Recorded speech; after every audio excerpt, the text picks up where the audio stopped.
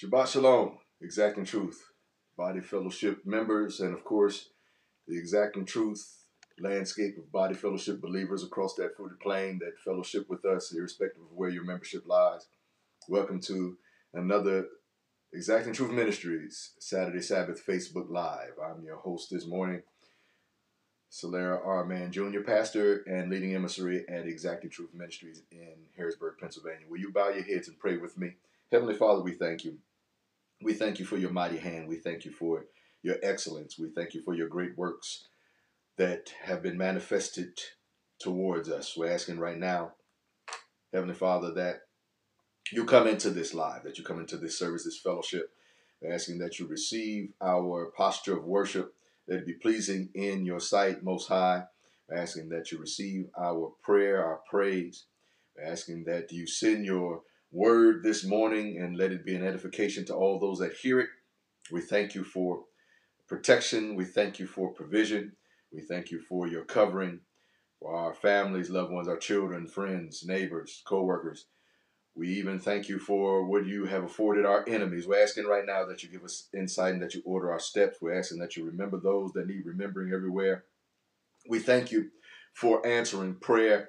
We thank you for your healing grace, and we're asking that you allow it to continue and prevail as we intercede for those that are in need of healing, mind, body, soul, and spirit.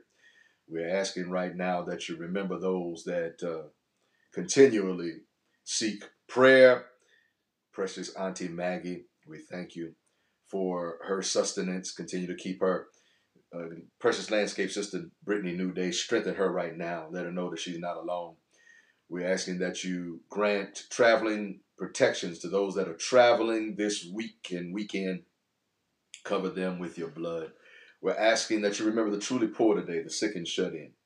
We're asking that you remember those that need remembering. We're in an age of decompression where people are abandoning conventional, fundamental faith for concoctions that are made up completely influenced by how Satan, our adversary.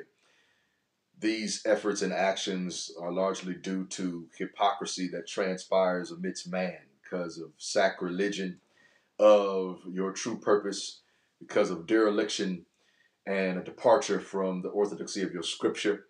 And we're asking right now that you give us the strength not to blame you for what mankind has done. Help us to be accountable in this evil and tumultuous age. And we're going to be careful to give you the glory and honor. It shall be thine. Ask these blessings and many more in that great name, Yeshua, Yehoshua HaMashiach. In Christ's name we pray. Amen. Good morning, beloved. Welcome. We're grateful to have you all that are gathered with us this morning. With us, we've got a powerful and encouraging word for you. It's not going to be long. It's brief because we've got a lot going on, but the Most High comes first. We tithe our lives, and so we're not going to bring any less than what the Most High has imparted into us, but he's given us something brief but powerful for you to carry with you and for you to share and light up this world with. And so we're excited. Prior to delving into our text this morning, we're going to ask you to pay very close attention to the announcements. We've got some exciting things coming up October the 1st. We're going to be getting together live in person for our Saturday Sabbath, and we're going to return to the great tradition of worship and praise, prayer, and deliverance that has been a staple of our ministry for so long. Blessed us with so many different ways where we exalt his name. And so we're going to be coming together October the 1st in a live in-person Saturday Sabbath. And that's going to be from 10:30 a.m. till 12. And then in November, forgive me, I don't recall the exact date it was in the announcements, that powerful family and friends worship and praise fest is going to take place. And we don't want you to miss it. Put it on the calendar. We have an excellent time, awesome time as we've had this past week. Of course, we talk about it every week in our exacting insight into the word, Bible study, and question and answer. And I'm telling you, the Most High meets us there. We had a rich time this past Wednesday, and we're going to invite you to come out this week. Put it in your calendar. Don't forsake the assembling of yourself as the manner of some is, as is written in Hebrews chapter 10, and join us there 7 p.m. on Wednesday evening. I promise you, it'll be a blessing and an edification to your life. Before we delve into the word this morning, we're going to just give a good bless the Most High and praises to him for preserving my wonderful nephew, Brother Isaac Rossum, integral part of the landscape. He's encouragement to us and to the fellowship and to the landscape. And he had another succession around that great star. I believe it was last Sunday. And we don't want to be remiss in sharing that. And if we miss somebody's name, call out in prayer, actually, or if you had a birthday or such, we just want to say praise the Most High and just extend blessings to you as well. All right, you all know on Saturday, Sabbath, it is tradition at Exacting Truth Ministries. We hold up the Holy Writ. Why? Because it contains words of the Most High and words that were left on record for our learning. So we began that tradition because we want to encourage people to look up. We ought to look into the hills from which cometh our help coming from the Most High that has made the heavens and the earth. So we want you to look up and now down to your own understanding. There's nothing down there. We need to look on high. And we need to also recognize that we symbolize and represent a city that is set upon a hill that cannot be hidden. So we're the light of the world and the salt of the earth. So we want you to look up today, beloved. Amen. If you would, please, join us as we prepare to read the Holy Writ. And we would love for you to join us in the Hebrew book of Psalm, chapter 91. We're going to be reading the entire chapter, verses 1 through 16. And if you have the capability, please join us in the New International Version of Psalm 91, where we'll be reading. Herein is the reading of the Holy Writ, beloved, and it reads as thus. Psalm chapter 91, verses 1 through 16, NIV. Whoever dwells in the shelter of the Most High will rest in the shadow of the Almighty. Lord have mercy, that's powerful. I'm going to read that again. Whoever dwells in the shelter of the Most High, in the shelter that the Most High himself is, will rest in the shadow of the Almighty, will rest in his shadow. I will say of the Lord, he is my refuge and my fortress. My God, the Most High God of Hebrews, of course, in whom I trust. This is the declaration of this division of Psalm this morning, the writer thereof. 3, surely he will save you from the fowler's snare and from the deadly pestilence. This is their confidence and their assurance. He will cover you with his feathers, and under his wings you will find refuge. His faithfulness will be your shield and rampart. You will not fear the terror of night, nor the arrow that flies by day. Hallelujah. Nor the pestilence that stalks in the darkness, nor the plague that destroys at midday. 1,000 may fall at your side, 10,000 at your right hand, but it will not come near you. Praise the Most High. Look at the confidence of this individual's faith. You will only observe with your eyes and see the punishment of the wicked. If you say the Lord is my refuge, and you make the Most High your dwelling. This is their belief. And this is what they believe is promised to them and the covenant that they have with the Father. 10, no harm will overtake you. No disaster will come near your tent, for he will command his angels concerning you to guard you in all your ways. They will lift you up in their hands so that you will not strike your foot against a stone. You will tread on the lion and the cobra. You will trample the great lion and the serpent. Whew! This is powerful, beloved. Because he loves me, says the Lord, I will rescue him and I will protect him, for he acknowledges my name. The Most High, they quote, will say, he will call on me and I will answer him, saith the Most High. I'm adding that, but just giving you context for what we're reading. I will be with him in trouble. I will deliver him and honor him. So the first part of the chapter talks about the expectation of the believer that finds the Most High's shelter. Now he's talking about the Most High's perspective on us. 15 again, he will call on me and I will answer him, and I will be with him in trouble. I will deliver him and honor him. With long life, I will satisfy him and show him my salvation. Hallelujah. What an encouraging and powerful reading out of the Psalm 91. May the Most High add a blessing and enrich us through that reading. And beloved, for the time this morning that has been allotted to me to speak to you, the title of our text this morning is simply titled, Unlocking the Essence of Psalm chapter 91. Amen. Beloved, in Hebrew tradition, Psalm 91 is viewed as a psalm of protection, as can be clear out of what we just read. In Hebrew tradition, it is a psalm of protection which is commonly invoked in times of hardship. It's something that is relied upon, remembered, and recalled. Though no author is mentioned in the Hebrew text of this particular division of Psalm, Jewish tradition ascribes it to Moses. Interesting, is it not? With King David subsequently compiling it in his book of Psalms.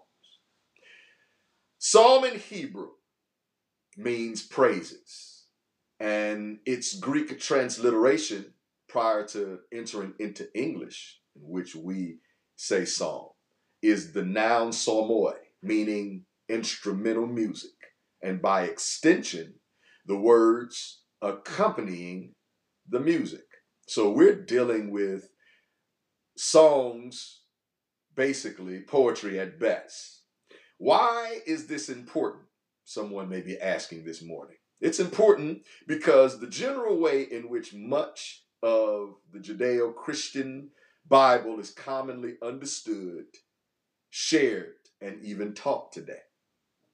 Many things written and preserved in Scripture that in actuality was literally someone's personal thought and or personal opinions or outlook, today is taught and has been presented to many congregations as if it is the sacrosanct words of the I am, when rather, once again, it may be the thoughts and inflections, depending on where you read, of a very human individual left on record for our learning. And as with any written or spoken scripture as well, depends critically on proper context in order for its full impact to manifest and its power to be effectively realized and understood. Now listen, beloved, I'm not implying that a scripture verse should be diminished or viewed as inferior because it may not be a direct quote attributed to the Most High Creator. Once again, all of this is left on record for our learning, we believe, in our faith. It, however, does lose effectiveness and usefulness to the reader when a particular scripture or verse is viewed and taken out of context. So context is important today. Many believers, far too many I might add, understand and take things in scripture literally that should be understood figuratively or in a broader sense. And conversely, pass off literal scriptures and pass off the literal meaning encapsulated in verses, oftentimes as figurative, or that you can take creative license with them, or open to broad interpretation, when in fact it is quite literal, should be taken as such, and is not figurative in any sense. So this is a common practice in this day and time, a misunderstanding and a loss in contextual essence and understanding with regards to what we are reading. And so when that occurs, beloved, it saps this scripture of its strength because it is taken out of context. Now, I'm sharing these points because in my personal experience, and many of you may be able to relate with what Shepherd Man is preparing to say as well, Psalm chapter 91 in modern times is often read, preached to congregations, and quoted as a general promise from the Most High to every single believer when this is a singular individual expressing faith and hope and expectation in the I am. It has commonly been presented as a general guarantee that no matter what takes place in this natural world, the believer will literally be sheltered and protected from all danger. Now, beloved, we must remember that in the time of King David and other original psalmists, such as Asaph, that compiled the Psalms, because there were four writers in whole, of which King David was just one, and about a third of the psalm is attributed to him. Otherwise, it was written by other authors. We need to remember that in King David's time, spiritual salvation and soul-saving grace did not technically exist as of yet, because the Hamashiach, praise the Most High, was centuries from arriving to offer his life as a sacrifice so that we might be redeemed.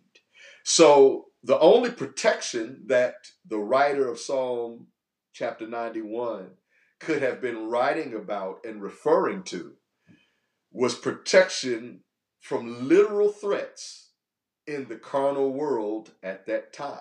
So when they prefaced being protected in a war setting, that's what they literally meant. They weren't talking about spiritual warfare.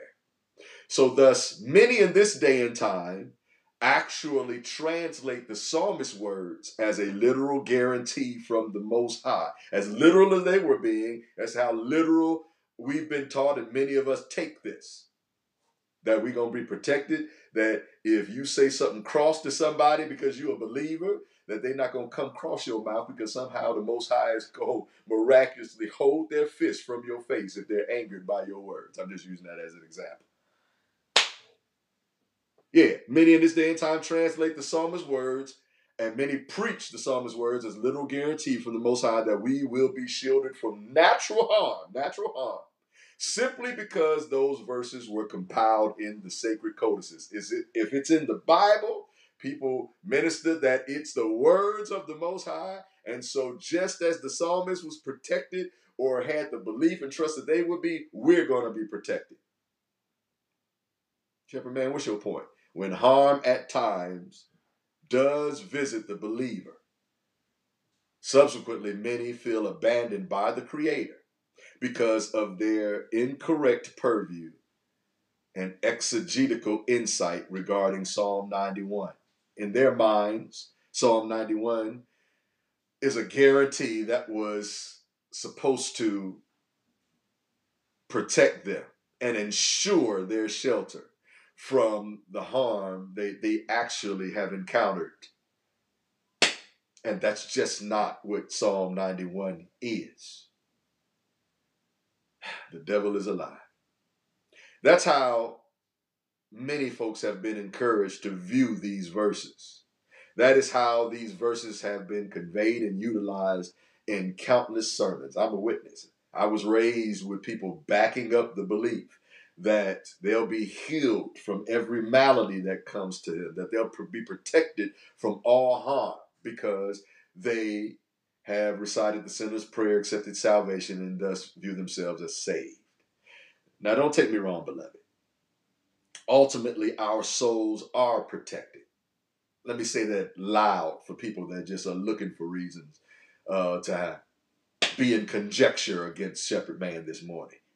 Ultimately, our souls are protected via the salvation afforded us by the grace of the Most High God of the Hebrews. But make no mistake about it this morning.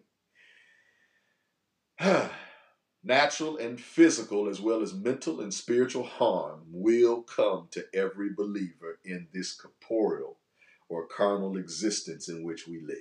I'll say it and I'll say it again. Natural and physical harm and mental and spiritual harm and turmoil is something that we will face. It is important to remember, if not realize altogether from the start, that Psalm 91 is a literal song lyric of affirmation from an Israelite possessing great confidence and conviction in the I Am's ability to protect and deliver them from any danger or carnal adversary due to their personal faith in the covenant that the Most High made with the nation of Israel. So the question arises this morning: if believers today are not supposed to literally adopt these words as a guaranteed promise of their own protection, Psalm 91 that is, what meaning should be extracted from these verses? Are you saying that the Most High, we shouldn't look for no protection? No, I'm not saying that. The Most High has operated with regards to so many of us in the sheer element of miracles. How often and how many times has he made a way out of no way? I'm not saying that you shouldn't expect the Most High to protect you with his mighty hand in no sense of the word. That's not what we're saying. Then what should we extrapolate from these verses, Shepherd Man? Great question. Psalm chapter 91 can be and most definitely should be viewed and recited as an exhortation of faith, trust, hope, and belief in the Father's promise and capability to deliver. It is a testament to how we should believe in the power of the Most High. Now, what causes us to say this and to exegete this in this manner? The key word which unlocks the sheer power, that's right, I said a word. Well, Shepherd Man, it was 16 verses in this chapter, but there's one word, particularly in the English translation that we read, that unlocks the sheer power of the entire chapter. And it lies in the very first verse of Psalm chapter 91. And that word sets the tone for the entire chapter. In the King's Authorized Version of the English translation, in the KJV, it's a phrase. And that phrase is secret place. However, in the NIV, which we referenced this morning for this morning's text, it is the word shelter. Hallelujah. The original Hebrew term for the phrase secret place or shelter in verse 1 of Psalm chapter 91 is the Hebrew noun sather, which means covering. It actually and literally also means shrouded in a cloak of secrecy. Hallelujah. The author is literally describing a place, an actual location, which houses their faith, hope, belief, and confidence in the Most High's ability to protect. He that dwelleth in the secret place, or dwelleth in the shelter, which is the Most High. In other words, saying that the Most High itself, the Most High himself, is a literal shelter and protection. So, the author is literally describing a place, an actual location which houses their faith, hope, belief, and confidence in the Most High's ability to protect and or deliver them from any adversary or obstacle placed in their path. An actual vow or covenant places an obligation on all parties involved in that covenant. Now that's powerful, so I'm going to say that again. An actual vow or covenant. In other words, when you come into a covenant and exchange vows for marriage, for example, with another person, they ain't the only person that's married. Everybody involved in the reciting of those vows and then the embrace and agreement of that covenant are covenant keepers. So oftentimes, why do you say that, Shepherd Man? Why is that important? Because we'll enter into a covenant with the Creator and act as if we don't have a part to take in that covenant. All parties involved bear responsibility for upholding that covenant. The Most High goes into covenant with us, offers us the free gift of salvation. We receive it. We still have a task and a responsibility to bear and be involved and secure that covenant. It's not just the Most High.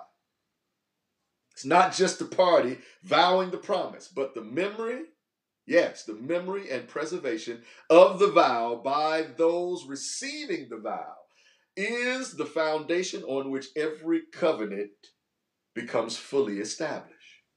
Yes, it's the Most High's pledge and thus responsibility to make good on his promise to protect our souls by his unmerited favor, utilizing his grace. But it is the responsibility of every believer to protect, to shelter, and keep his promises to us and his actual words spoken to us, and to hide it and shelter and protect that.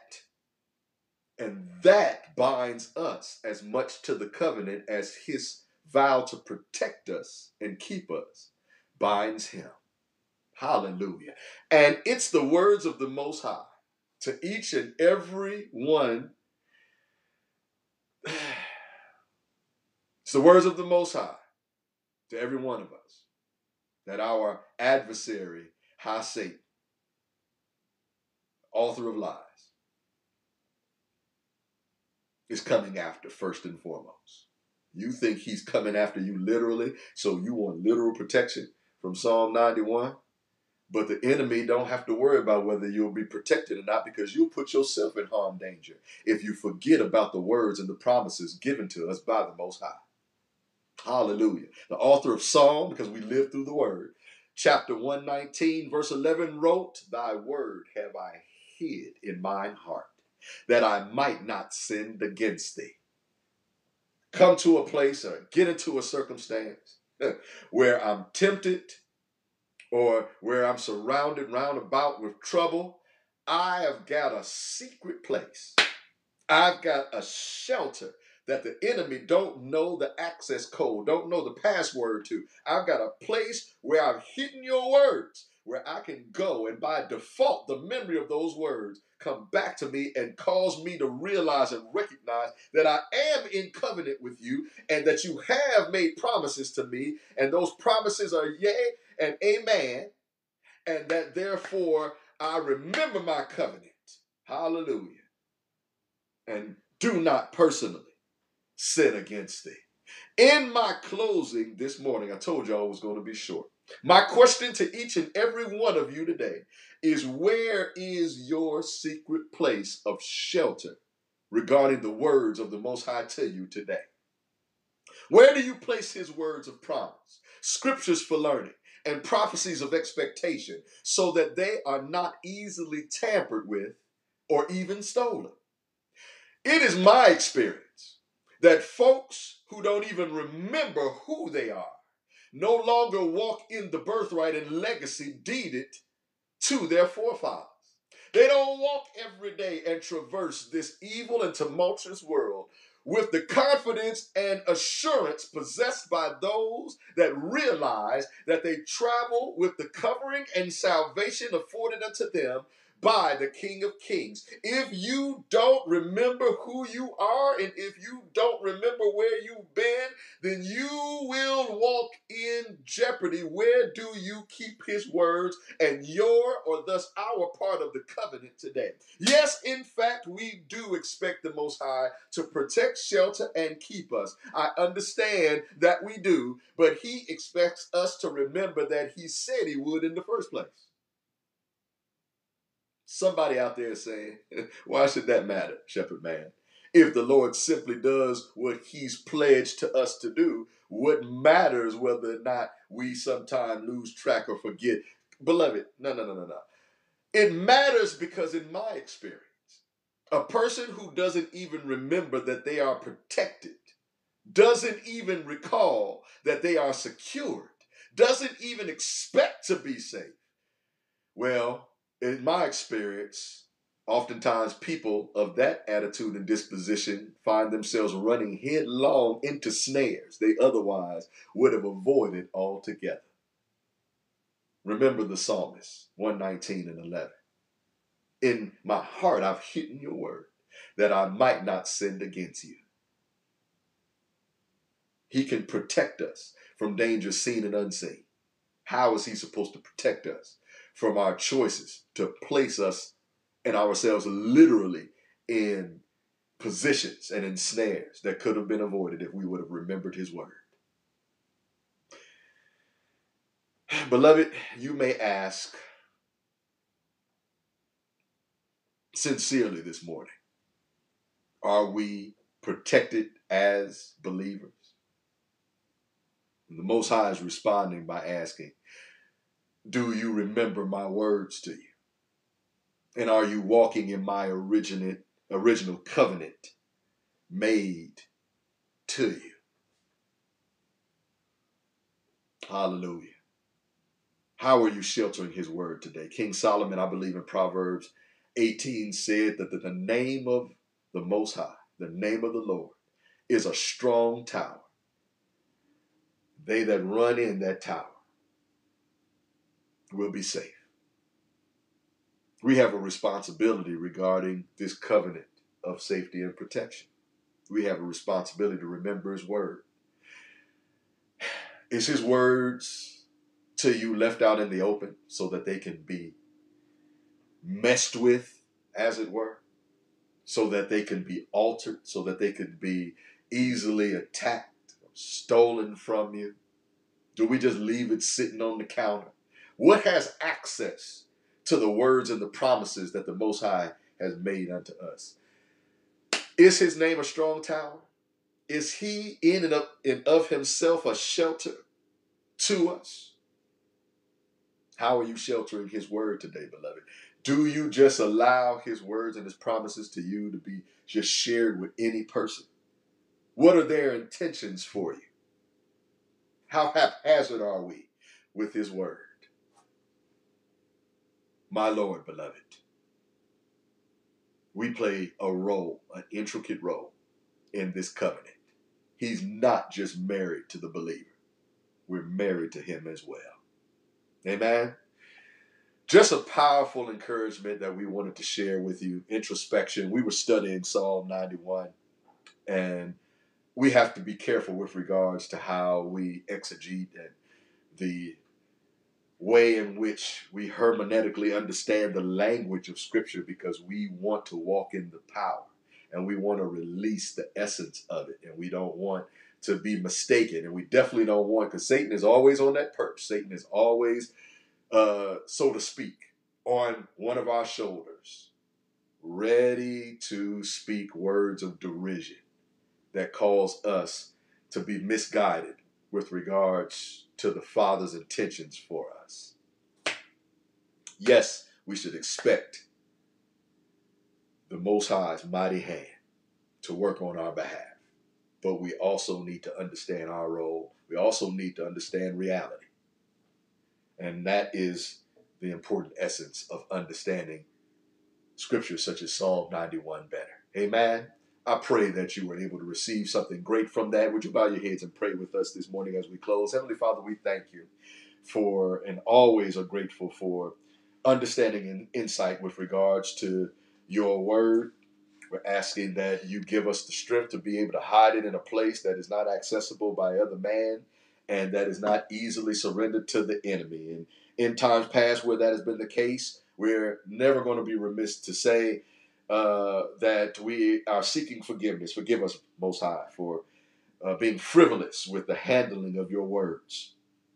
And we're asking right now that you save and deliver us. And we believe that that is nigh us because of that powerful sacrifice of your Son, the Hamashiach, that died on the cross so that we might obtain salvation, and so that grace could be warranted, and so that grace could be distributed rather unto each and every one of us that desire seek it, and that we receive it right now. And we're asking that you make us sozos, were the words of Paul the apostle in Romans 10 and 9, the English transliteration is saved, which means that you rescue and protect us until such a time that you return for us, preserve us, and keep us until such a time that we live with you in infinite time when you return and upon your return for us.